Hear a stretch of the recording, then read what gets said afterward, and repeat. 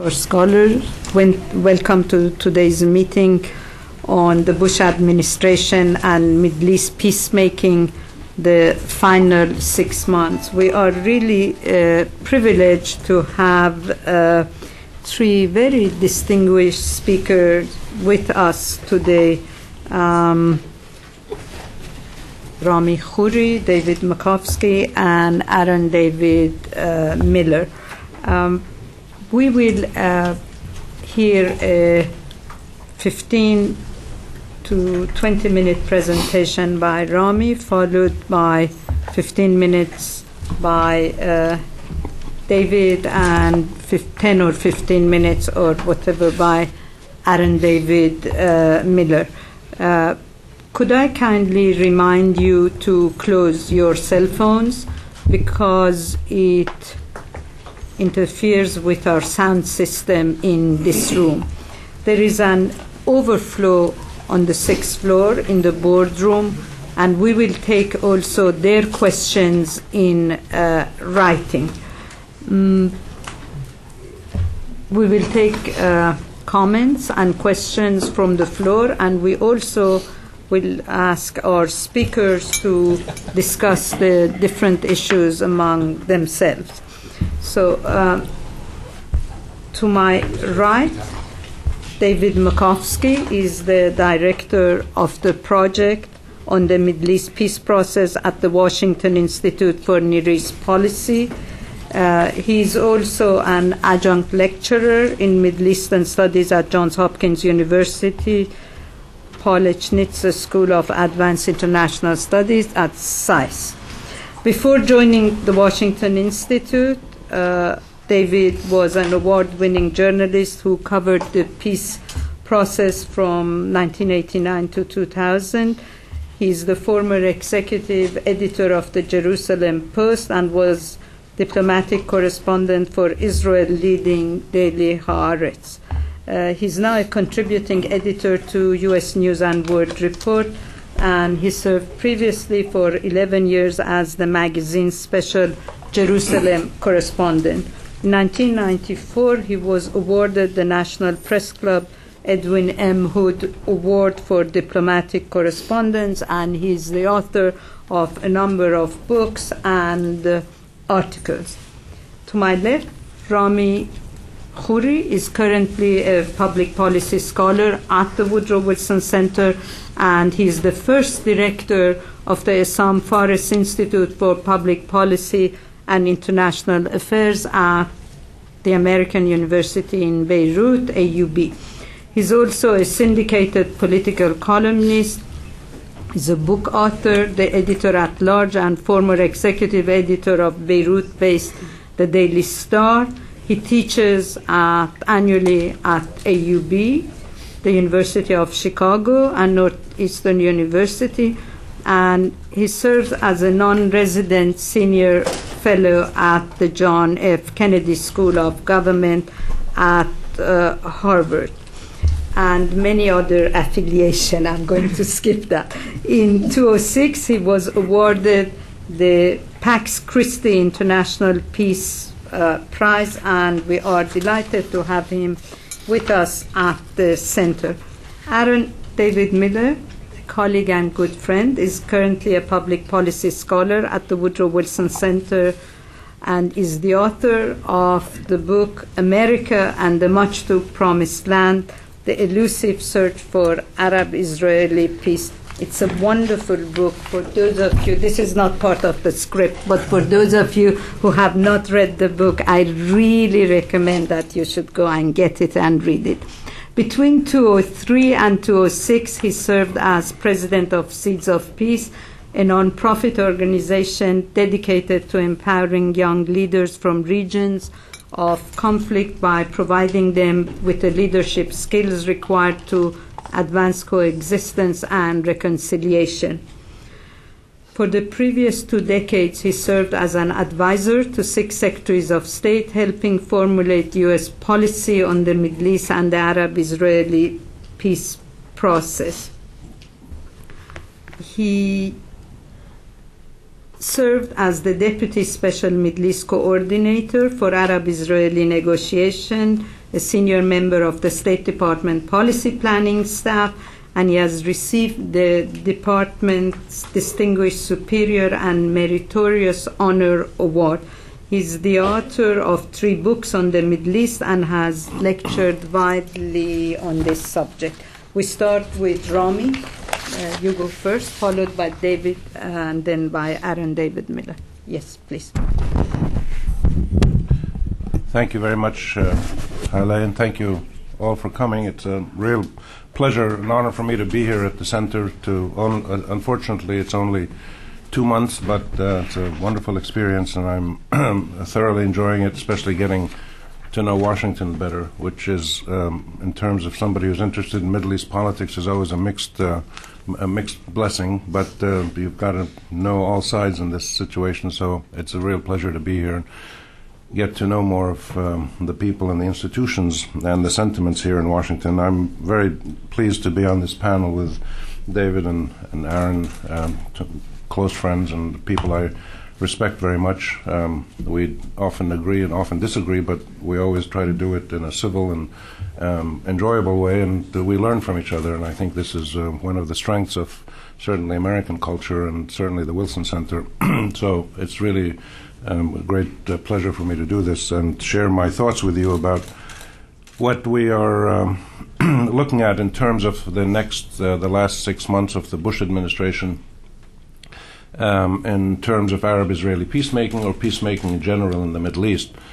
The situation really is one in which we are, I think, on the verge of potentially historic changes. When you look at the Middle East and the Arab-Israeli situation, the U.S. involvement with the Middle East in general, and you look at the last 6 months of the Bush administration, I think you really have to obviously put it in the context of what's come before, and what's come before has been 7 years of very dramatic changes in terms of both American policy in the Middle East and in terms of the situation in the Middle East itself.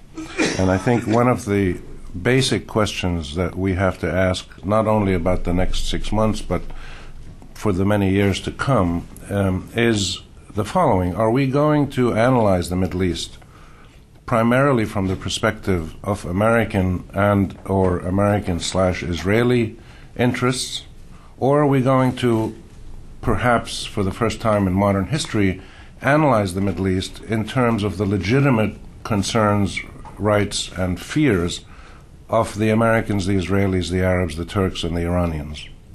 Are we going to take a integrated, holistic, and humanely sustainable view of all of the people who are involved in this region? In other words, are we going to, at the beginning of the 21st century, break that colonial and neo-colonial and now neoconservative neo-colonial pattern that has predominantly defined the American perspective on an engagement with the Middle East for the last 4 or 5 decades or so? Are we going to, in the early 21st century, break the neo-colonial pattern and not repeat the same mistakes that the European colonial powers made when they retreated slowly from the Middle East starting in the early 20th century? A century later, we can see some vague but some similarities, I think, between the Middle East and its interaction with Western powers 100 years ago, when it was the Europeans who were slowly pulling out, ending after World War I, and the situation today with the United States as the dominant Western power that's engaged in the Middle East and is looking to perhaps reassess its policy, certainly because of Iraq, but possibly because of other issues as well. I think if you look at the coming 6 months, and you ask, well, when we talk about peacemaking, we're talking about Arab-Israeli issues, but we're also talking about wider issues of peacemaking, because the two most powerful changes, I think, that have happened in the Middle East in the last probably 15 years, I would say, but it's been most obvious since 9/11 and beyond. The two most powerful changes are the ones that will help us answer this question. The first is that this is a region that used to be defined heavily by one conflict, which was the Arab-Israeli conflict. You had a bunch of little proxy wars here and there, but it was really a one-issue, a one-conflict region, the Arab-Israeli conflict, from the 50s until recently. The Cold War provided an overlay of that, but it really was linked in many ways. The Arab-Israeli and the Cold War tensions formed one dynamic in the region. Now you have a region that's defined by many conflicts and tensions, ideological conflicts, military conflicts, religious conflicts, cultural wars, social issues, economic issues. There's a whole range of very active conflicts in the region. You look at Iran, Iraq, Syria, Lebanon, Palestine, Israel, Sudan, Somalia, Yemen, Algeria a little bit. Anywhere you look in the region, the Turks and the Kurds, you find a whole range of active conflicts which make this region much more complicated. And in this proliferation of conflicts, there is a certain integrity, not integrity, but certain integration, commonality among these conflicts, making this the first time, I think, in my adult life where I see the Middle East region actually acting as a region, in the sense that because of this widespread proliferation of conflicts, you have a lot of people and some governments in the Middle East, especially the Arab Islamic Middle East, working together in a somewhat coordinated ideological process, which is defined primarily by resistance to American policy, Israeli policy, and the policies of some of the prevailing dominant Arab governments and regimes. So you get the situation broadly around the Middle East today, where you see Muslim Brotherhood groups, Islamist groups, Hezbollah, Hamas, the Syrian government, the Iranian government, some tribal groups, some democracy, some Arab nationalist groups, a whole range of very different kinds of people and movements and political forces finding themselves allied together in one group. And so you see the Middle East region at one level acting as a region rather than as a bunch of isolated states and movements. And on the other side, you find confronting this also a broad coalition of groups, governments, movements, individuals, political forces that are close to the U.S., close to Israel in some cases, not all, allied to some of the dominant Arab governments. And this defines the region as we know it today. So this is one change. The other big change is that the group that I defined that probably represents over half the people of the Arab Islamic region, Turkey, Iran, the Arab countries, I would say over half the people at the level of public opinion is critical of United States policy and critical of Israeli policy. And what makes it different today is that they are no longer docile. They are actually active politically in various ways, in democratic movements, in resistance movements, and opposition movements, at the rhetorical level, just speaking out, and in many different ways. But you have a force of defiance and resistance that defines much of the Middle East today, which wasn't there before. So you have a completely different situation as the nature of American involvement in the Middle East has changed dramatically in recent years with military involvement, regime change, the neoconservative zealotry driving much of the American policy. You've had a completely different or much more heightened American direct military and politically predatory participation in the Middle East, involvement in the Middle East, which has generated this counter-reaction where there are a lot of different people are actually no longer afraid of resisting or challenging the United States. And there's many reasons for this. We don't have time to go into them right now, but this is part of a historical process that you can trace back to the 1967 war, the overthrow of the Shah, the end of the Cold War, the Iraq War, 9/11, then the Iraq War, and then finally the Israeli-Hezbollah War in 2006. The consequence of these major milestones, I think, is that you have a completely different balance of power and kind of calculus of power in the region. And this is something that the United States has to look at in terms of what it's going to do in its last 6 months of the Bush administration. Within this changing environment of many conflicts and many people in the region standing up to the U.S. and Israel and conservative Arab regimes, there's a standoff, there's a kind of a stalemate. These are two powerful forces on both sides. It's not a situation where one side has won and one side has lost.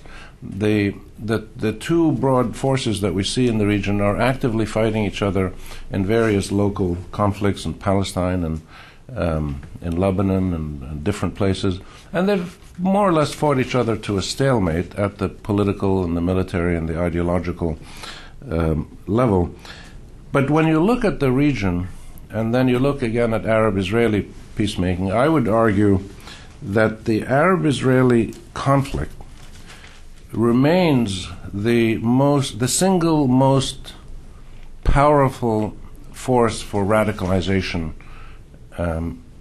and the political turbulence in the region. I think if you trace it historically, the continuation of the Arab-Israeli conflict, the lack of a just and fair negotiated resolution, the persistence of Israeli settlement and colonization policies, and the increasingly pro-Israeli American government position, which has been very obvious with this Bush administration, that trend has triggered an increasing willingness to resist and to fight back in the region, and has triggered an increased technical proficiency to do so. And if you look at the performance of Hezbollah in Lebanon, if you look at the performance of Hamas in Palestine, Hamas has now forced Israel into the third ceasefire that Israel has done with Hamas in the last 3 years. And this is an extraordinary comment on the changing geostrategic landscape, that Israel has to make a ceasefire with Hamas. And Israel is right to do that. I think this is one of the few times where I think Israel is acting sensibly. And the United States, interestingly enough, finds itself rather marginalized in this process. And if you look at the region today, there are about 6 major mediation efforts in which the United States is either totally uninvolved or only in an indirect behind-the-scenes way, where you have the Israel-Hamas negotiation led by Egypt, you have the Israel-Syria negotiations handled by Turkey, you have the intra-Lebanese negotiations handled by Qatar, you have the Hamas-Fatah negotiations handled by the Saudis, you have the Syrian-Lebanese negotiations handled by the Arab League, and all of these conflicts and all of these mediations in the region are now mediated by parties other than the United States, which I think is also a good thing, probably, because the United States has proved itself not to be a fair and impartial mediator in the Arab-Israeli conflict. It has lost a lot of its diplomatic credibility, and the region doesn't want to have perpetual warfare, so other people have stepped in to try to play a reasonable mediating role. So I think the U.S., as we look at the last 6 months, the question becomes, will this administration leave behind a situation where the next American administration, in combination with the Europeans and the Russians, ideally, would be able to address this new strategic balance of power, this new reality in the region, and try to come up with a negotiated resolution to the various conflicts that is sustainable and acceptable to all, because it does take into consideration the rights and the interests of all the parties? Or will the U.S. administration in its last 6 months persist in its ideological zealotry and its bias and continue to try to fight Islamist groups that are the most widespread political groups in the region, and continue to almost blindly support Israeli positions, including colonization of the West Bank and the Golan? And will the U.S. simply keep pushing the region into more confrontations, particularly with Iran, which make it almost impossible to see a peaceful transition of this region from one in which there are increasing numbers of conflicts and more violent conflicts to one in which people actually try to sit down and start negotiating resolutions to these conflicts? I think the fascinating situation now, where Israel has been recently simultaneously negotiating with Hezbollah, Syria, and Hamas, is an extraordinarily dramatic new symbol. We don't know how deep this is. We don't know how serious it is. My sense is it's actually a really telling symbol of the changes that are taking place in the region that the Israelis understand much better than the people here in Washington. Whether it's because the Israelis are able actually to manage their own Middle East policy in a way that the American administration often is not, or whether it's simply that the Israelis are much more realistic about the realities in the region, that Hamas and Hezbollah are not just a new manifestation of Al-Qaeda, as some of the neoconservative zealots think it is. Whatever the reason is, the Israelis are doing absolutely the right thing to negotiate with these groups and countries and movements to try to find a balanced resolution of some of their conflicts. The wider issues in the region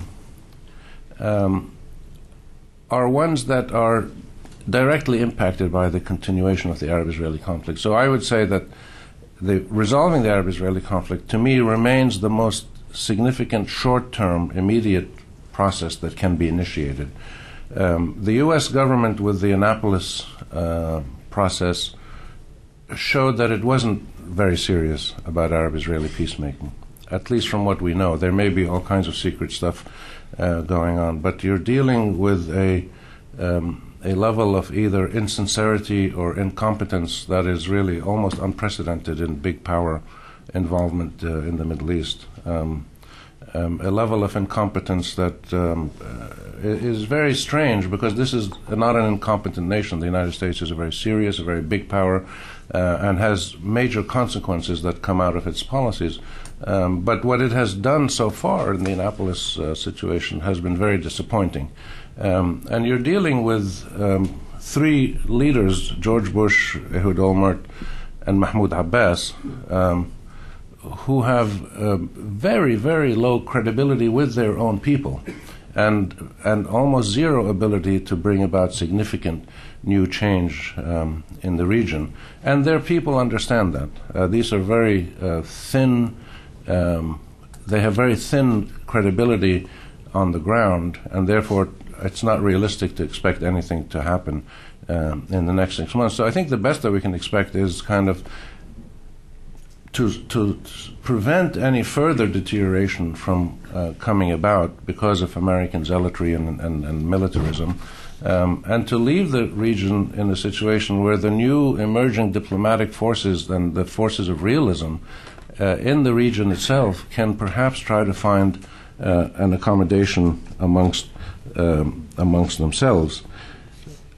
I just end by saying that to understand the dynamics that define the wider Middle East, the whole region, not just the Arabs and the Israelis, but you take the Turks and the Iranians and others, I think there's really four big issues that the Europeans at the end of World War I really, they blew it. They did a very bad job in addressing these issues, which is why we've had a century of conflict and tension and violence that has sucked in the Americans and the Europeans to an extent with their armies, and turned the region into a region of tremendous chronic violence now that is practiced by all the major players. All the governments routinely use violence: the Israelis, the Arabs, the Turks, the Iranians. They use violence against their own people. They use violence against others.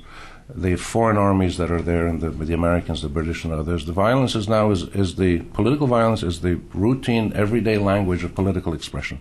This has been getting worse in the last 100 years. So if you want to avoid the mistakes that the Europeans did, I think we need to understand that there's probably four big issues that define the people of the Middle East. And if we want stability, if we want peacemaking, we need to address the issues of the nature of sovereignty, that these are societies where people feel they must have real sovereignty. They must be in control of their destiny, their land, their people, their ideology, etc. The second one is the validity of indigenous identities. This is a region where more and more people feel frustrated that they cannot express themselves ideologically, politically, culturally, nationally, religiously, in any way they want. And the big change, as I said, in the last 15, 20 years is people are taking command of their own societies and organizing and expressing themselves and not being docile and silent anymore. They're challenging the Americans, the Israelis, the Arab governments, whoever it is that they feel worried about. So this expression of indigenous identities is critical if we want stable situations. The third one is the legitimacy of power and authority. We're dealing with a lot of powerful forces whose power is very significant. If you look at the Egyptian government, you look at many Arab governments, you look at the Israeli government, the American government, they have tremendous power in the region, but the legitimacy of that power and how they use it is decreasing. And you have many Arab governments that are very powerful, but their power doesn't extend to their entire societies anymore. They're increasingly limited in where they can actually impact on their societies. And the fourth one is the viability of state configurations. I think we still have a problem in this region, which goes back to much of what the Europeans did as they left, the viability of state configurations. Some of these countries don't make a lot of sense. They need to be reconfigured, but only by their own people. We need to have a situation where the people of the region, and this applies to most of the countries of the region, Turkey, Israel, Iran, the Arabs, almost all of them have structural problems of national identity and state configuration. And these need to be addressed by themselves, not by foreign powers. So the last 6 months of the Bush administration in terms of peacemaking in the Middle East, I would say, is to understand the nature of the conflicts and tensions that define the region, understand that people in the region are no longer docile and acquiescent in a neo-colonial, neo-conservative political order, are fighting back, have fought the U.S. and Israel and the Arab regimes to a draw in many cases, and are prepared to keep fighting if they have to. And to understand that there is a better way out of this, that the people of the region also are addressing legitimate grievances in most cases that need a political resolution. And the United States is ideally placed, if it wishes, to play the role of an actual impartial power that engages with people all over the region in a peaceful resolution of these conflicts. So that's a hopeful scenario. It's unlikely to happen under this administration, but it can happen under the next administration, perhaps. Thank you. Thank you very much, Rami. David? Thank you, Hala. Good afternoon, everyone, and thank you, Hala, for hosting us, and for Rami and Aaron and being on this panel. As Rami said, I think the three of us have mutual respect, so it's good to be on the same panel with two friends. I'm going to do this maybe a little bit differently in the sense that I just thought I would like to address Rami's point that I think predominate his remarks towards the end, but begin more with an update as I see kind of the different hot spots on Middle East peacemaking and the role of the United States in the last 6 months. I would say if we just look at, let's start with Gaza. Rami mentioned it. What sort of a chance do we see that there could be a ceasefire?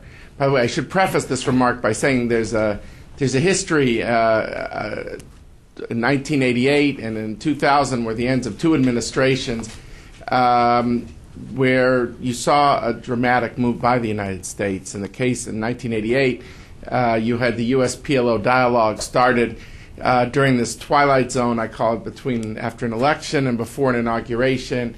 And the Clinton parameters in the year 2000 were also done during the same period, which was an effort to kind of define an American position on the end of Israeli-Palestinian conflict.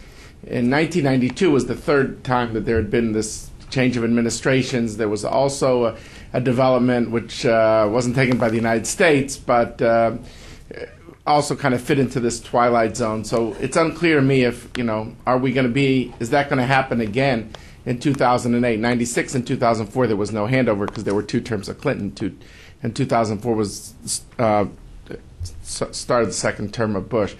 So I would say the following. I'll get back to that point. But if we look at kind of where the different hotspots are, the Gaza ceasefire, how long will it hold, and why is Israel doing this? I think what it'll turn on really is what Hamas does, less than what Israel does. If Hamas uses the ceasefire to rearm, there's like 40 tunnels in this 10-mile zone. It's known as the Philadelphia Corridor, straddling Egypt and Gaza. If they use the ceasefire as a time for rearmament, I don't think this ceasefire will last. I think the support in Israel will evaporate and saying, hey, this is a ruse, this is not sincere. The other element will be, some say there's up to 11 factions. I think most notably the Islamic Jihad, which gets sizable Iranian backing. Hamas does too, but Islamic Jihad, I think, is more a subsidiary of Iran. Is Hamas going to impose its discipline on these factions from hitting Israel? Hania said something the other day. There have been statements saying they will not impose. On the other hand, there have been some statements saying, well, that this is not the time to hit Israel. It will be interesting if Hamas is able to articulate a rationale of not to engage in attacks, then I do think this could hold. But how Hamas reacts on the issues of rearmament and on the issues of imposing its discipline on these other actors, I think will be crucial. I think Hamas may invoke, if it wants to, which is the economic situation, and saying this is good for the Palestinian people. We're the ones really wanting this ceasefire because we want to consolidate our authority. They might not say it that way. We want to show we could govern. But it's clear they have a real interest in keeping it. But let's see if they're able to impose their discipline. It's something they have not done in the past. So I think the ceasefire depends on their actions. Why Israel would be interested? Well, I think Israel, wanted to get out of Gaza in 2005. They felt that they're the ones who have done the heavy lifting. They pulled out 8,000 settlers. And all they got were rockets. That there have been 2,500 rocket attacks since Hamas came to power in early 2006, and they would say no country would put up with this, and they have held their tongue. It could be that Olmert is trying to cool off a variety of fronts. If he wants some sort of breakthrough with the Palestinians, which I'll get to in a second, or if he wants to focus energies on the Iranian issue. So is there any hope for a breakthrough on the West Bank with the Palestinian leadership? When I was in Israel last month and I spoke to a lot of people, including several cabinet ministers, I felt this was the strategy all along, was to wait until the Knesset went into recess in August and to try to use that time for a breakthrough. People say, well, Olmert is so weak, and Abbas is weak, and Bush is weak, and what are the chances? It could be that Rice and Olmert are basically aligned in the sense that Rice is coming towards the end of her tenure here. Olmert seems that he's be facing a primary challenge at the end of September in the Kadima party. Clearly, the only thing he would have to going for him would be a peace breakthrough. If it's seen, though, as a desperate move to save himself and that it's a bad deal, it'll hurt him. So, but you can never. No one's ever gone broke being pessimistic about the Middle East. That's kind of an iron law. So it's hard for me to sound too optimistic here. But I do think that that Olmert's going to try to make this effort. The odds are you have to say he'll fail, but my sense is when it comes to land and on refugees, the differences in the talks are much narrower than the people in this room would suspect. So I don't think we're talking about big differences at this point. Jerusalem security, there are some big issues out there. There are formulas to address some of these questions. So it's hard to be too optimistic. Will the U.S. put forward a bridging proposal to deal with these differences? Right now, I think what's best is when the parties can deal with the problems by themselves. If a bridge is needed, I would say you could always bridge over a pond, but you can't bridge over an ocean. If the differences are too wide, a U.S. bridging proposal won't make a difference. I tend to think that Olmert and Abbas respect each other. There has never been a time since Madrid in 1991 that the leaders on both sides actually believe the other side wants peace. I mean, I don't mean to ruin anybody's day in this room or in the overflow room, because everyone so much expects bad news in the Middle East. If you tell them a little bit of good news, they don't know how to process it. But I would argue what's good here is that you didn't have this. You didn't have it during Sharon's time, Arafat's time. There was no sense the other guy was genuine. And here there is that sense. And B, they've spent more time actually thrashing out these what we call final status issues than at any other time.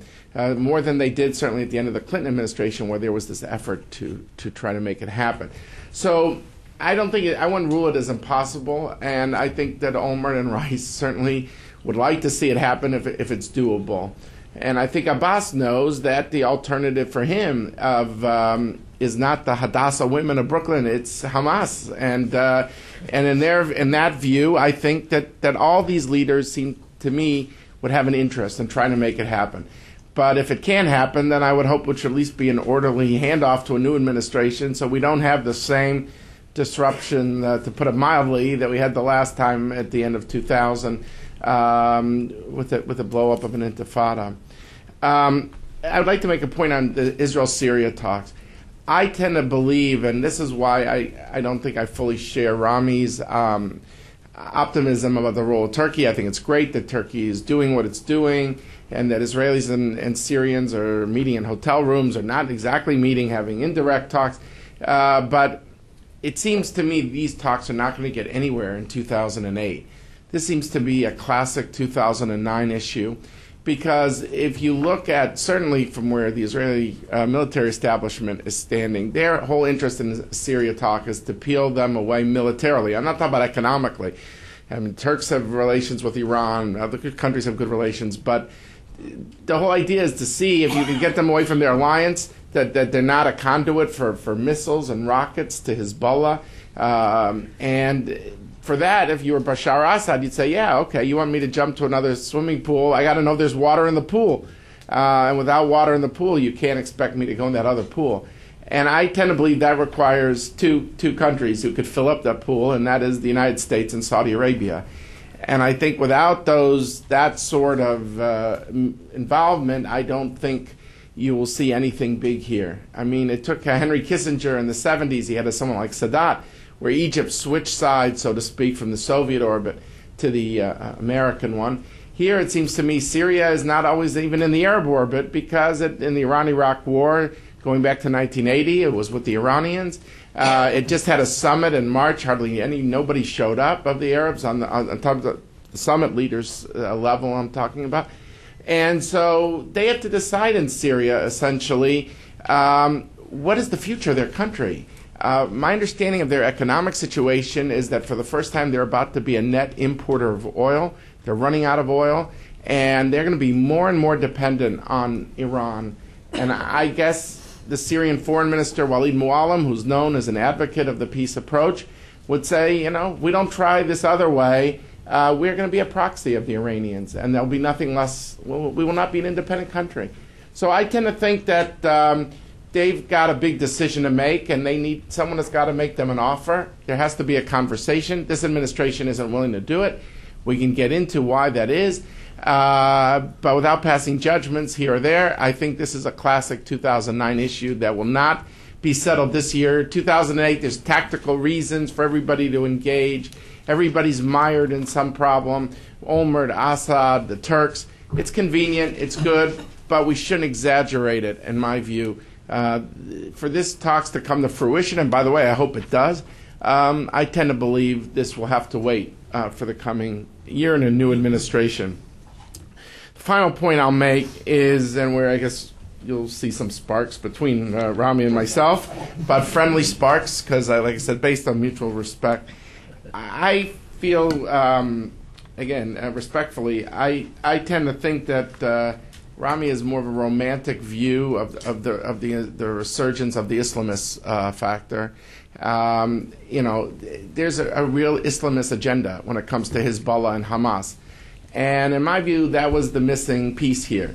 I don't see these groups of Hezbollah and Hamas as groups that are, trying ultimately to, be part of a democratic polity, but really want to advance their own ideological interess. And to me, the test, if they really were wanting to be part of that democratic polity, would be, as I think it was Weber said, does the state have the monopoly on the use of force? And Hezbollah went to war in 2006 without even consulting the Lebanese government. Rami will say, no, come on, they're part of the Hezbollah is part of the Lebanese government. Look what's going on now. Of course, they want the economic benefits of Lebanon, but they don't want to be bound by Lebanese decision making. They want their own telecommunications network, which was Iranian, and they want their own, that the security chief of the Beirut airport is a Hezbollah sympathizer. And if you don't believe me, listen to what Sheikh Tufaili, the former head of Hezbollah, said just recently in an interview with a Kuwaiti paper. He says, unfortunately, the problem has developed today to the point where they've successfully succeeded in changing Hezbollah from a resistance tool into a tool to be used in the direction what they want, referring to Iran. He said, yes, Hezbollah is a tool, and it's an integral part of the Iranian intelligence apparatus.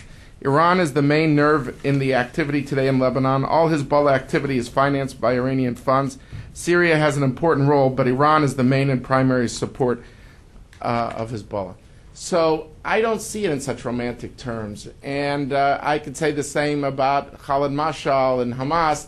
After he met Jimmy Carter, within 2 hours, because Jimmy Carter came to King David Hotel in Jerusalem and said, I just met Mashal. And by the way, I speak respectfully about Jimmy Carter. I think the guy, was critical in making peace between Israelis and Egyptians in the late 70s. I think actually Sadat started on his initiative because he didn't like where Carter was heading, but that's a separate point. So I say this out of respect, but I think that this initiative with Hamas and believing you can engage them, Mashal made it clear that, this will never happen. We will never recognize Israel. This is not digging up the Hamas charter from the 1980s. This is Hamas in May 2008. So in my view, a ceasefire might be useful for all sides. And if it could lower tensions and if it could avoid bloodshed, I think it's great. But I don't see these groups, Hamas and Hezbollah, which are different, and I'm not here to lump everything together, but by them maintaining their arms, they want always the chance to opt out of any system. Hezbollah, for example, all the other groups in Lebanon disarmed, except Hezbollah. So these groups have a strong ideological agenda that they are trying to pursue, and I think we have to see it as such. Can there be tactical understandings with them? Can they broaden it? Maybe. But I think that we have to go into this very much with our eyes open. Thank you very much. Thank you very much, David. Aaron? Thanks. We don't have a whole lot of time left, so I'm going to be brief because we really do want to hear from you. Hala, thank you for hosting this. You're really quite extraordinary. And Rami and David, thanks for coming.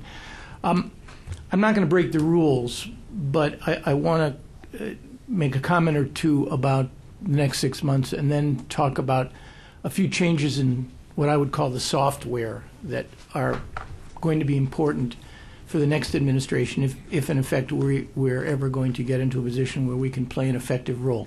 I'm less concerned, frankly, about the Arabs and the Israelis these days, with all due respect, and much more concerned about America. Because for the last 16 years, 8 under Bill Clinton, in which we stumbled and failed at Arab-Israeli peacemaking, and 8 years under George W. Bush, in which we failed galactically about how to make war, America is neither feared or respected, probably liked more than we would care to admit in this region, but we're not feared and respected in a region of the world that is increasingly critical to our national security interests. And the real threat to America will not come from a competitive China or an economically powerful and united Europe. It's going to come from an angry, humiliated, conflict-ridden, and dysfunctional Arab and Muslim world that is seething and boiling. And we have to understand that. I do not expect much in the next 6 months. I give the Secretary of State an enormous amount of credit. Better late than never. It's hard to do anything with respect to Arab-Israeli peacemaking. Little agreements, medium-sized agreements, big agreements. It's all excruciatingly painful. And if she can achieve anything, it would be important. I think, at a minimum, the Bush administration should adopt what I call the diplomatic equivalent of the Hippocratic Oath, which is essentially to do no harm, and above all, to avoid failure. Above all, to avoid failure. Because the older I get, the more I'm persuaded that the most compelling ideology in life is not capitalism, it's not democracy, it's not nationalism, it's success. Because success generates real power and constituents, and we're failing. We really are failing. And we can't afford to continue to fail. There are 3 pieces of the Arab-Israeli peacemaking process. There are 3 fragile pieces. The first is Olmert and Abbas. Is it a discussion channel or is it a decision-making channel? Nobody knows the answer to that. I tend to agree with David that there is more rather than less going on. Whether or not this can be consummated in some sort of piece of paper, and I quote Samuel Goldwyn in the Hollywood movie mogul in my book, an oral agreement isn't worth the paper it's written on. Well, the reality is we've never had a piece of paper. In 16 years of American efforts to create an understanding on permanent status, we've never had a piece of paper by an empowered, however constrained and weak, Israeli prime minister or Palestinian president. So a piece of paper that is complete and not partial, it seemed to me, even if it was general in its understandings, would be an advance. I have no idea, frankly, whether or not that's possible. I tend to doubt it. The second piece is the very much needed Israeli-Hamas informal accommodation brokered by the Egyptians. I'm not sure there's much the Bush administration can do to keep this alive. I think it's absolutely essential that it be kept alive. I think it will make it very easy for the next administration to walk away if in January of 2009, and believe me, they will walk away. They will walk away as quickly as the Bush administration walked away from the bad hand they inherited from the Clinton administration. A full-scale war between Israelis and Palestinians, and Arafat and Sharon. A young and untested Democratic president, a more veteran Republican president with other things to do in the Middle East. The Arab-Israeli peace process, because presidents don't want to fail early in any administration.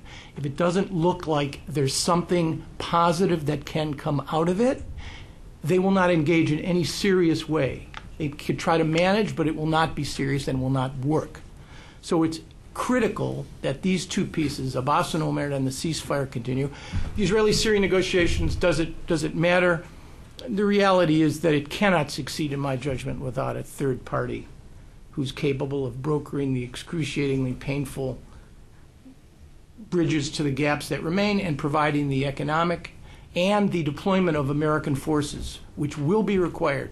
Both the elder Assad and even Shamir in the early 90s, and Rabin and Barak and Assad again were intrigued by our willingness to provide a security guarantee on the Golan Heights, including the deployment of American forces. No one else, for a variety of reasons that pertain to our relationship with the Israelis, can substitute for that. Not the Turks, not the Brits, not the UN, nobody except us. So it could happen in 2009 under a certain set of circumstances. So let me just conclude with 4 or 5 points. We need a change in software about the way we deal with this entire region, it seems to me. Before we get to the hardware, which are the policies, we need to look at the region and how we are perceived and what we do in a different way. Number 1, we have to decide whether or not we care about this. Do we care about it or don't we? Because if an American president doesn't make it a top priority and doesn't persuade both his own bureaucracy, the Congress, and our adversaries and friends out there that we care about it, no one will take us seriously. And that means a relationship between the President of the United States and the next Secretary of State. And I despair when I think about this because I don't see how this is going to work.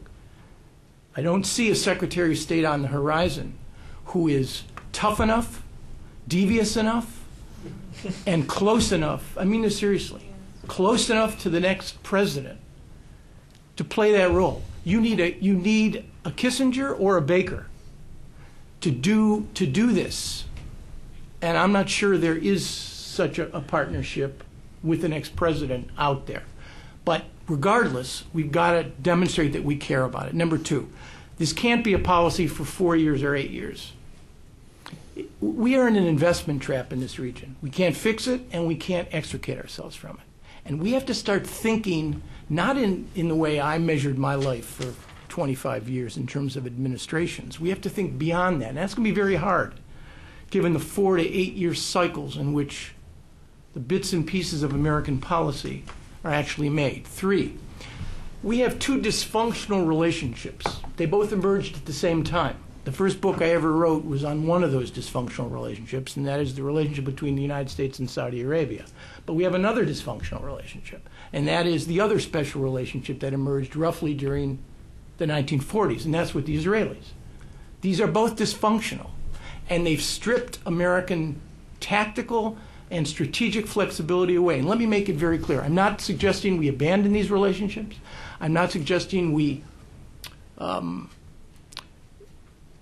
sacrifice Israel's security or a commitment to Israel, but we have allowed these special relationships, particularly on the Israeli side, to become exclusive. We've allowed the special relationship to become exclusive. That is bad. It is bad. We cannot say no to bad Israeli ideas. We allow far too much latitude in terms of Israeli interests taking priorities over our interests, and we're not willing to be tough enough privately or publicly when we see and identify situations that the Israelis don't like, and that undermine our interests. And I don't. This is not an issue. It is an issue of domestic politics, but it doesn't have to be, because for the last 60 years, no American president or secretary of state should feel defensive or embarrassed about the nature of our commitment to the state of Israel. As far as I'm concerned, the debate in America between the supporters and detractors of Israel is over. It's over. It's finished.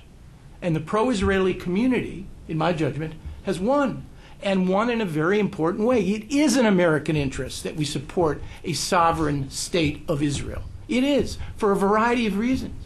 But we've allowed that commitment, to essentially undermine our interests, and it makes no sense. That's the third piece of software that has to be changed, and same with the Saudi relationship, which is broken down. The oil for security trade-off is no longer functional, and our growing dependence on hydrocarbons, which is a long-term issue, is obviously something that requires an enormous amount of work. I'll close with one other point. If I were to identify 2 things that need to change in the minds of the next president, it would be, and they may sound silly. Number 1 is study the past. I mean, A.J.P. Taylor, the great British historian, was right. You know, the only lesson of history is that there are no lessons. But if you ignore it all, history is a cruel and unforgiving teacher. And the $1 trillion, what my colleague Bob Litwack calls the $1 trillion social science project or experiment that is now Iraq, in part resulted from an inability, unwillingness to understand the past and how others have tried to cope. And second, the most important thing, see the world the way it is, not the way we want it to be. And I would argue to you, if we could only do those 2 things, we'd have a chance in the next administration of getting in the game. Thank you. Thank you very much.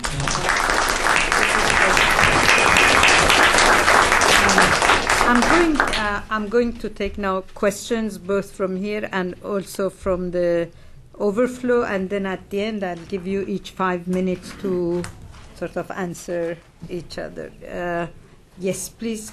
And can you wait for the mic also and identify yourself? Okay, Stanley Khouri with the Cato Institute. I want to pick up something that Aaron said about the Region C thing and direct the question to Mr. Khouri. There is a lot of talk, I'm sure you're aware, of a possible attack on Iran. either by us or the Israelis. And I go to a lot of meetings and people say, it will blow over. There won't be much of a reaction. A couple days maybe. But I hear Aaron, as I said, talking about seething. At what point do you think the seething, that's this bubbling of anger in the region, blows up? Would that be enough to blow it up?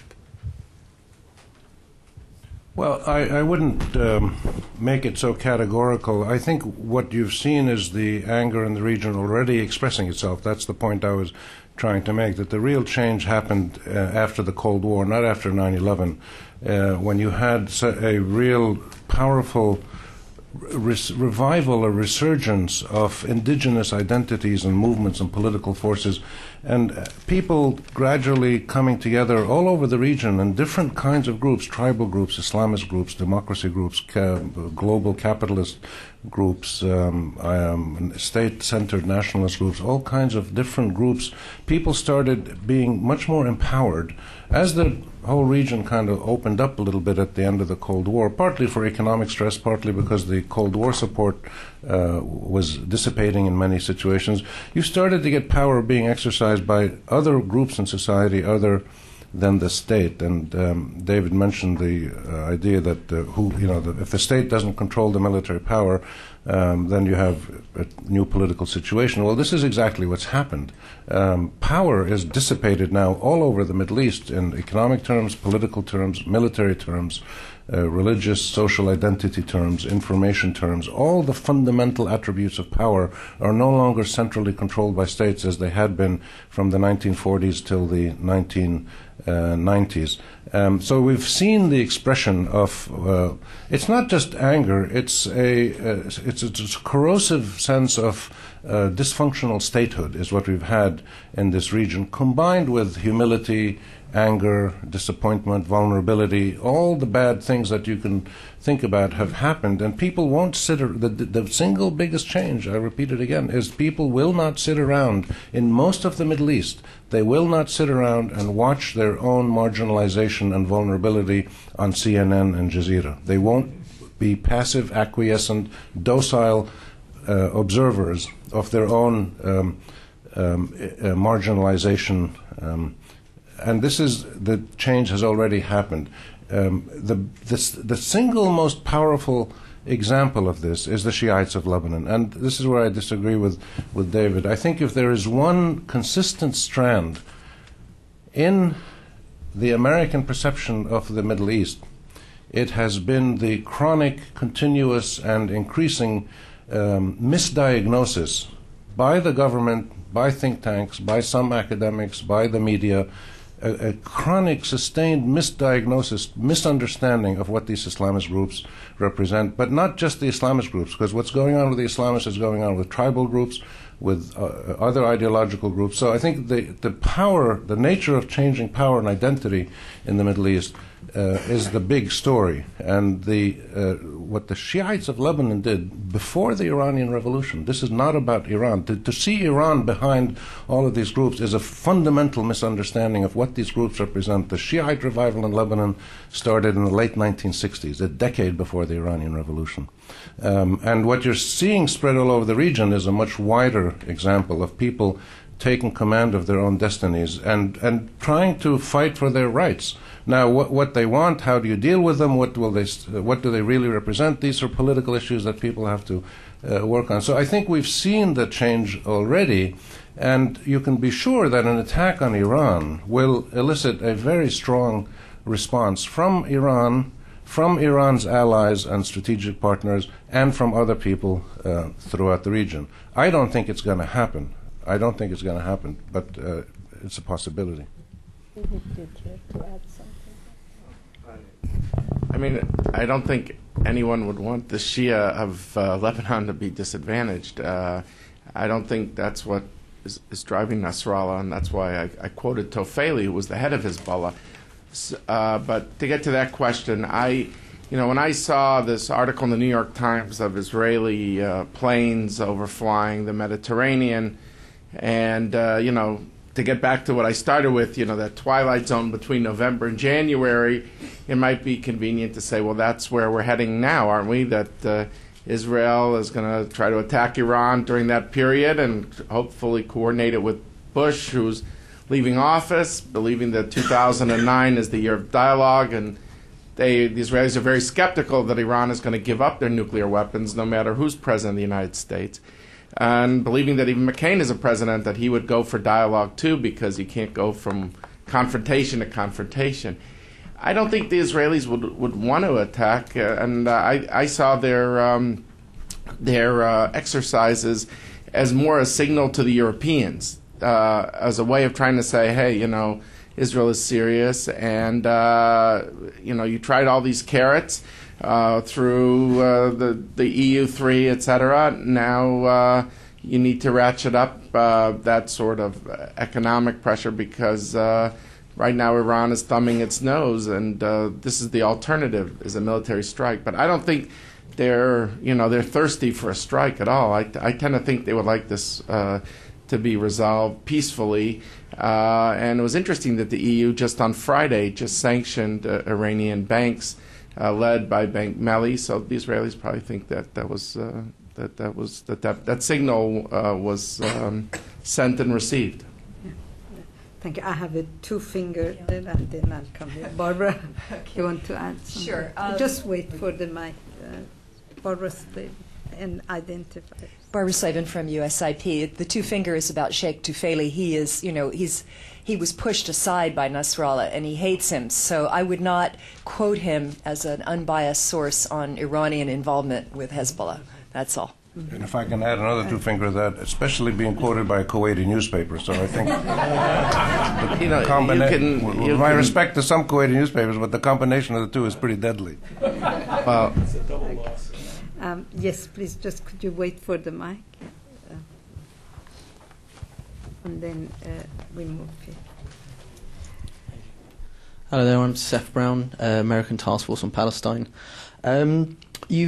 We talked about the future of peace, and we've been very critical of the United States, very critical, especially David, of Hamas in Gaza, having been exiled there by the Europeans, the Americans and the Israelis after the election that we didn't really appreciate the result of. But isn't it also the case that the future of peace is in Israeli hands? They are quite literally the ones standing at all of the doors, holding all of the keys, the ones building settlements, the ones building the wall, the ones blocking trade to Gaza. They're the ones that are eventually going to have to remove settlers. They're the ones that are eventually going to have to pull down the wall. They're the ones, if peace is to come about. So isn't there some sort can't we have a bit more of a balanced perspective as much to criticise Israel equally as the US and the Palestinians? Look, I would say here, the Israelis wanted to end this conflict in the year 2000. This is not, due respect, I disagree that this issue is about land. It's an issue of the Israelis just want to know if they give the land that they get peace. And right now they feel they got out of Gaza and they got rockets. So if there's a way to make the equation land for peace and not land for rockets, I think they would grab it. But the fact that they went through the painful thing, pulled up the settlers, and that was not easy for them, that they did it, basically that they see Hamas and the right wing of Israel is kind of working in tandem. That they're not working together in the sense that they are morally equivalent or anything like that, but that the right wing says, look, every time you get out, all you get is vulnerability. So you have to appreciate, where they're located, that they would like to end this conflict. They don't get any enjoyment out of continued conflict. Any conflict is going to require dignity for both sides. But they just want to know that if they get out, they're safer than they are now. That's the only issue. It's not more, in my view, it's not more difficult than that. It comes down to a security equation. That's all. Aaron? At the risk of adding further, depression to this very grim session, I mean, no more illusions has to be the banner for Americans, Israelis, and Palestinians. It really does. because the time for illusions are past. Is there an Israeli-Palestinian deal? Yeah, there's an Israeli-Palestinian deal. Is there one that could end the conflict? Maybe. But it's going to require excruciatingly painful decisions from all three parties. And there's absolutely no way to treat this other than a conflict between an occupied nation on one hand and a threatened nation on the other. And this is something that is extremely difficult for many people to internalize and assimilate, it seems to me. The gaps on Jerusalem, borders, refugees, and security, with all due respect to what Omer and Abbas are doing, are very large. They are very, very large. And they're large not just because of one side. They're large because any agreement that meets Israeli needs today on the four core issues will not be a good agreement for Palestinians. And any agreement that meets Palestinian needs will not be a good agreement for Israelis. And this is a sober judgment, but it reflects much more of a reality than the notion that there is a single key to opening up this door. There really isn't a single key. And we, as Americans, have to understand this. I don't believe we've even been close to negotiating a conflict-ending agreement between Israelis and Palestinians. And the bulk of the responsibilities, whether they lie symmetrically or not, isn't the point. Both sides really are responsible for the perpetuation of this conflict. Both sides need to make excruciatingly difficult choices if the conflict's going to be resolved. Amal. Yes, Amal Mudallali, I'm advisor to Mr. Saad Hariri. I'm going to do something I don't like, which is basically disagree with Rami, and I enjoy Rami's articles a lot. I really disagree, Rami, that the problem in Lebanon now is about Shia power and Shia revival. Shia revival might have been true in the 60s. I think this is an old story now, and you know more than anybody else. The problem now in Lebanon is not that the Shias don't have rights. The problem in Lebanon now is that probably they don't accept the right of the state to say, to wage war and peace, to take decisions. And everybody knows in this room that we've been blocked for a year. We couldn't do anything because the Shia Speaker of the House closed the parliament. So I think saying that it's about Shia power, I think it's a little bit outdated, because now they have too much power, including weapons that are pushing others to start thinking about arming in the country. So I really wanted to clarify that, and I don't think you see anybody now in Lebanon who will say the problem now is about Shia power. It's about, I think the problem now is they have too much power and people feel that they are pushing them. My quick question is, the exchange of prisoners with Hezbollah, that's going to take place, they say, maybe on the 12th.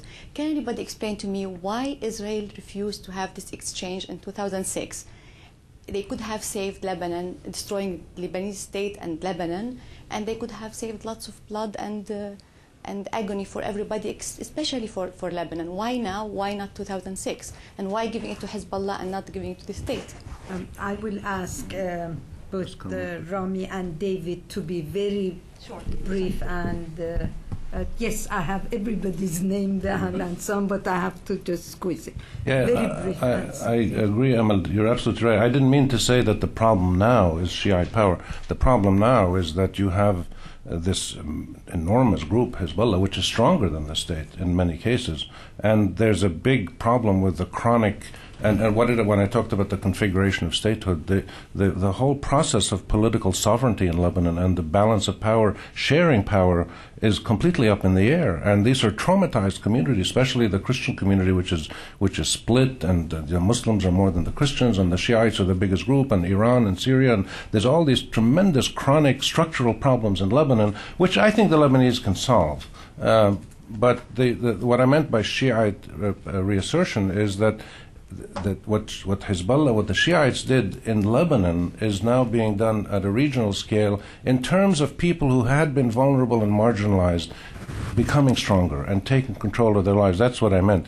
In Lebanon, the problem clearly is much stronger, but you'd have in Lebanon a microcosm of the whole region, which is these two groups that I mentioned, more or less equally balanced. The March 14 and the March 8 are more or less equally balanced in the population, with external support, internal support, legitimacy in the government, and they fought to a stalemate. So they have to figure out a way to actually have more coherent governance in Lebanon, which I think they will do, but it's going to take it'll be much more difficult because they have to, the problems are linked to regional problems as well. I agree with you that if they could make the exchange with the government of Lebanon, this would be much better. I don't think, from my understanding, Hezbollah was willing to give the bodies of Eldad and Regev and Goldwasser to the government. So I think that's why it seems to me it isn't happening. Why now? I get back to my remarks, which is, and this is speculation, that I wonder if Israel is trying to cool off a variety of fronts because it wants to focus either on a diplomatic breakthrough in the West Bank, or it wants to focus all of the energies on Iran right now. I'm going to take two questions at the same time. Okay. Yes, please. Ted Kattouf, Ahmed East.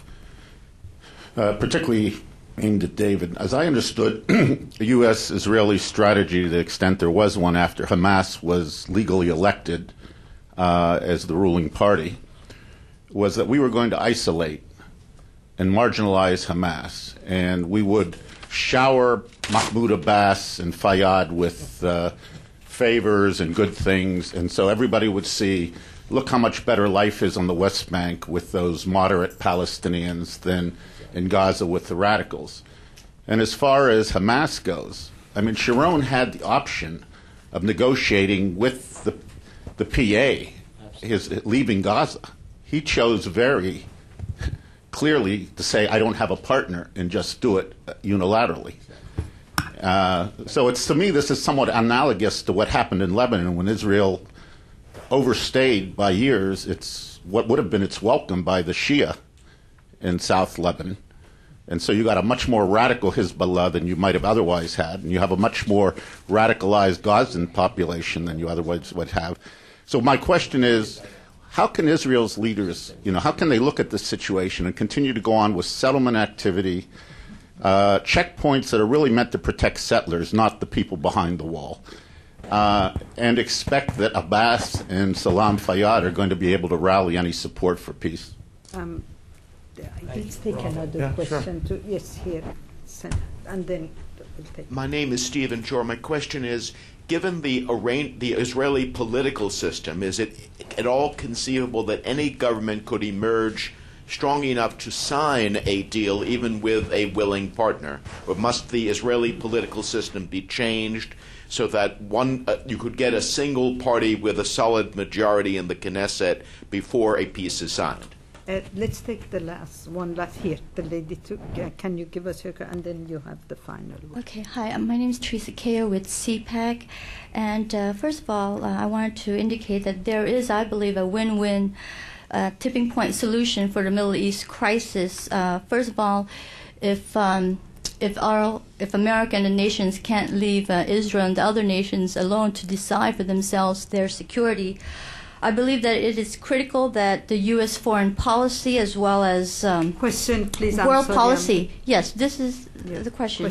That it is critical that American policy and world policy must support Israel in terms of defense of their land and their security, because what we do to imperil Israel directly imperils us as a nation, and this is all indicated. Are you familiar with this book called "As America Has Done to Israel"?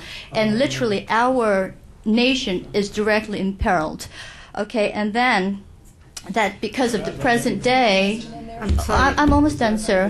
And because, please. One moment, sir, thank you. Please. And then thirdly, are you familiar with the present day flight plan that is proposed by Senator Sam Brownback as well as Dave Weldon, which actually is key in promoting the Palestinian Arabs, who are the refugees, with freedom of assembly, speech, religion, press, and politics, and economic development instead of pursuing a terrorist mini-state. Thank you. Thank you. I will have all three panelists take all these questions, and this would be also their final comment. David, Okay. I'll start with you. Thanks, Hala. On the electoral system question, yes, that's what should happen. They should change their system, but given the history, I don't expect them to. If they, Aaron will tell you about how many Israeli governments there have been. They basically have enough for one initiative. I don't know exactly 1.9 years per government because it depends how you average out. But whatever it is, the point is that Israel's electoral system creates a kind of a fragmented power system that needs reform. But I don't believe it will happen the way it should. And at best, you'll see very incremental moves like raising the threshold in the Knesset, things like that, but not significantly. Now, to get to Ted's question about unilateralism and the like, and do you have this like kind of West Berlin, East Berlin system where you have these two entities that are ideologically and geographically distinct? Look, I share with you the 2005 mistake. I said this to Israelis in 2003, right at the time of Sharon's speech at Herzliya. I said, you can't just take the keys and throw them over the fence. You're going to have to work it out. And, they could show you 25 different meetings they had with Abbas, which didn't work. So I can't blame all of Israel. I think 2005, if to get back to the theme of our event today, this, for me, was the chance for the Bush administration. I think it made two big mistakes in 2005. The first term, I see why it didn't want to work with Arafat. Didn't see him as a partner. Yelling jihad in the middle of intifadas does cause problems. And there were a lot of killings as a result. But 2005 was the chance, in my view. And we're living in the shadow of 2005. The two mistakes were, in my view, not having the United States step up to the plate and use the great hand it was played, where you had a new leader, Abbas wins with 62% of the vote, and you have Ariel Sharon who wants to pull out settlers. That was the moment for the Bush administration. And I say this out of sadness, I think that moment was missed. And the second mistake, in my view, was equating democracy with an election and not having a broader definition. Where you say it's either bullets or ballots, parties or militias, but you don't do both. And I feel that brought us Hamas. So those were the two mistakes. We live in the shadow of 2005 here in 2008. So I think unilateralism, it could have been done differently if you would have had a commitment of Abbas, Bush, and then Sharon at that time. The Israelis will say today, the Palestinians. I was just in Ramallah last month. I want to leave people just with a little bit of an uplift, a little bit. I don't mean to say that the cup is half full, but there's something there. I just zipped around the West Bank and I had Palestinian drivers. And I must say, everywhere I went, there was abandoned checkpoints. When there's been a reduction in suicide bombers, there's been a reduction in checkpoints, but you don't read about it in the media, but that was my experience. By the way, I'll add little things. It's nice that the Ramallah, the Palestinian stock market is up 36 points this year, and that double the number of tourists in the West Bank. But these are small points. But I think that there's a leadership on the Palestinian side that's connected. If I can say one last word on settlements, and I'm not here to defend a single settlement, but I think that there needs to be there's a real misconnect. And I feel I'm against settlement expansion because I think it sends the wrong signal. But the Israelis will say they're building settlements in areas that will be Israeli. And that they're offsetting settlement blocks that could give the Palestinians 100% of the land. But the Palestinians will say, yeah, but a Palestinian doesn't walk around with a map and doesn't know where those blocks are and where the offsetting swap areas will be. So each side is not connecting with the other one. And I feel that this is part of the problem. And because of the amount of miscommunication that's possible, it's preferable not to do it, even though the Israelis don't see it as provocative as others see it. But I'll leave it at that. Thank you. Rami? Well, there's so many things to talk about, not much time, but just a couple of quick points. I think we have to decide, is this a conflict between two people with equal rights? Or is the criterion and the litmus test for people being taken as political partners the fact that they have to first guarantee Israel's security? If Israel's security is the ticket for our own validity as Palestinians, the answer is thanks but no thanks. I mean, that's the lesson from the Palestinian people. You can't solve a problem by asking that one side be guaranteed its core demands and then the other people will perhaps get what they want. You can't do that. You have to start on the basis of international law, political morality, and human decency. And I think the point that the Arabs have been making is that we are prepared to coexist with an Israeli Jewish state. We weren't prepared to do that 30 years ago. We are prepared to do it today. But we're prepared to do this conditionally, on the condition that we and the Israelis are seen to be people who have equal rights in the eyes of God, in the eyes of the law, and in the eyes of each other. If we accept that basic starting point, then all of these problems can be resolved. And I think they can. I'm somebody who has always thought that this is a problem, a conflict that can be negotiated. But it can't be negotiated on the basis of saying that Israel did a tough thing by getting out of Gaza. Compliance with the law is always tough. So getting out of Gaza was the thing to do because it was the right thing to do. It was the legal thing to do.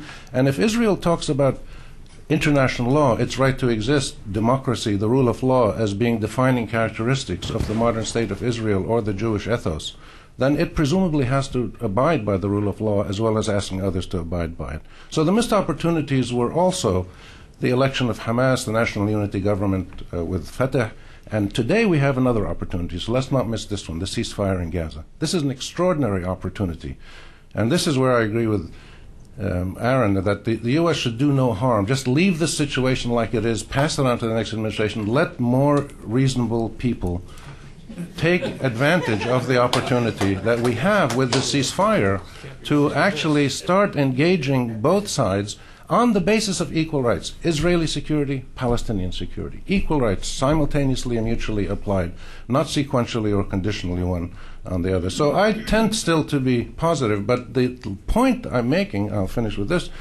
is that the vast majority of people in the Middle East, 300 million or so people, have now basically said they will not play by the old rules of the game.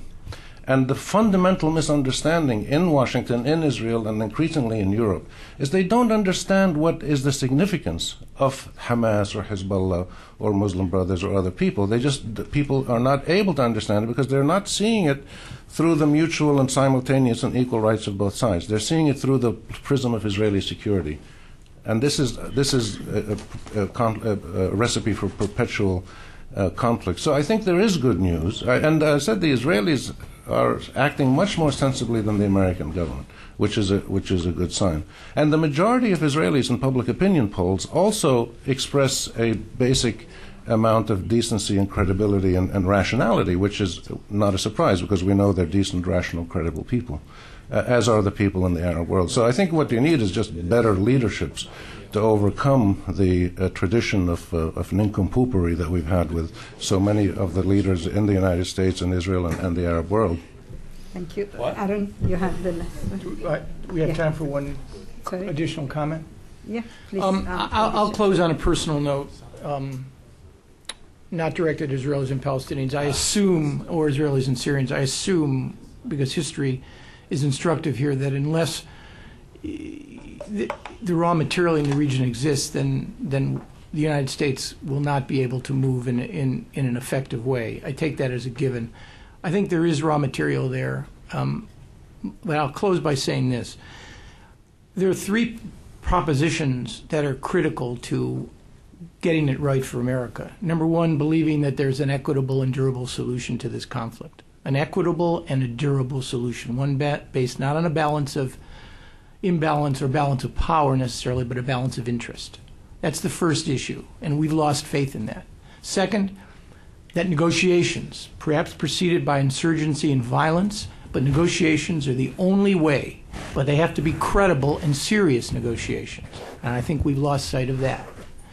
And finally, that America, despite all of its imperfections and loss of credibility, can play and must play a critical role. Now, I think all these three propositions over the last 8 years, and I would argue, with all due respect to my colleagues in the Clinton administration, we didn't get it right. We, including me, didn't get it right then either.